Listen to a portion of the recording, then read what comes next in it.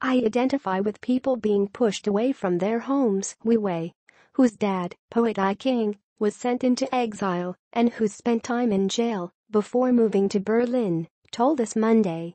The film, which is set in over 23 countries, ends at the US-Mexico border.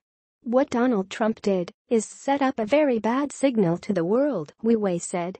The United States has such powerful strength and has plenty of resources and really can handle this much better.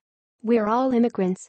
Trump's father is an immigrant from Germany. To set up a policy to push people away, to limit people who can stay. I think it's absolutely outrageous. Power really has to be represented by generosity and confidence. Where is our confidence to help other people?